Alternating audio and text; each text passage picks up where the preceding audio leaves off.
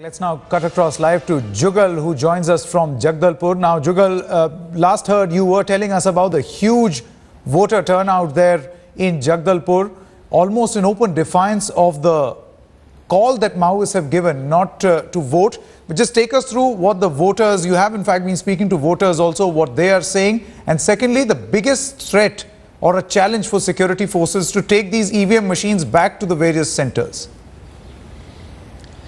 Absolutely, Sanket. In fact, taking your first point on, we traveled almost 70 kilometers away from Jagdalpur into the interior areas.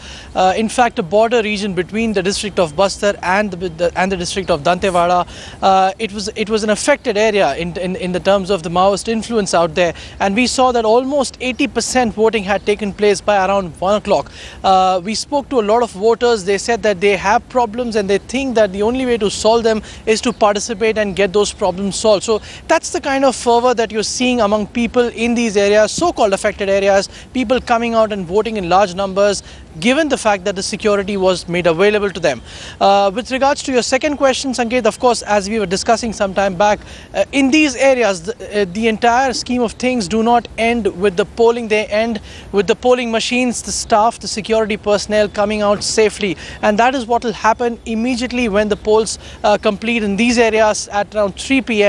After which a massive de-induction exercise, almost 10 to 15,000 additional troops have come in, BSF, CRPF, ITBP. They all have to be pulled out in the next 2 to 3 days. 15 Air Force helicopters are stationed in Bastar and Jharkhand for this task. So it's going to be a huge logistical exercise which will unfold.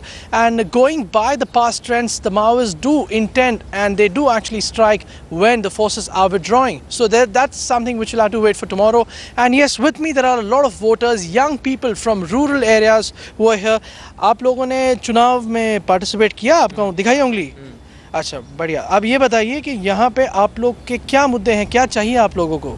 हमको आपके जो सांसद बनेंगे उनसे चाहिए। अपने यहाँ थोड़ा स्वास्थ्य केंद्र नहीं है गांव में, आसपास बहुत समस्या है।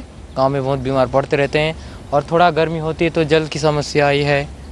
नक्सलवाद से आप लोग को डर नहीं लगता? नहीं, नक्सलवाद से हम लोग को कुछ डर नहीं लगता है। हम लोग बेखौफ आप लोग आ रहे हैं? बेखौफ कह रहे थे, रात को भी आना जाना करते हैं, कोई डर नहीं लगता। जगदलपुर से आना जाना करते हैं हमेशा तरह। आप मुझे बता रहे थे कि यहाँ पे रोजगार की बड़ी दिक्कत है, जरा समझाइए हमको। हाँ, रोजगार की बहुत ही बड़ा समस्या है, सब बेरोजगार। पानी सब है आपके पास? हाँ, बिजली है, लगभग पानी की समस्या है गर्मी में, और बेरोजगार का रोजगार मिल जाए तो बहुत अच्छा है। अच्छा, लेकिन और नक्सलवाद से आप लोग को? नक्सलवाद से कोई डर नहीं, कोई डर नहीं है।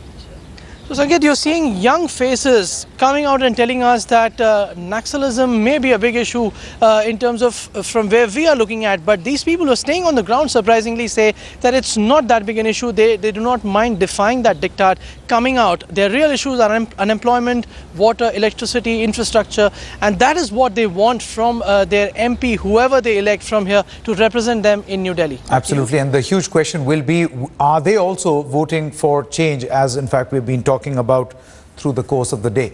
Now, there are 19 candidates in the fray in Jammu, but the main contest is between the BJP's Jugal Kishore, the Congress candidate Madan Lal Sharma and Yashpal Sharma of the regional People's Democratic Party.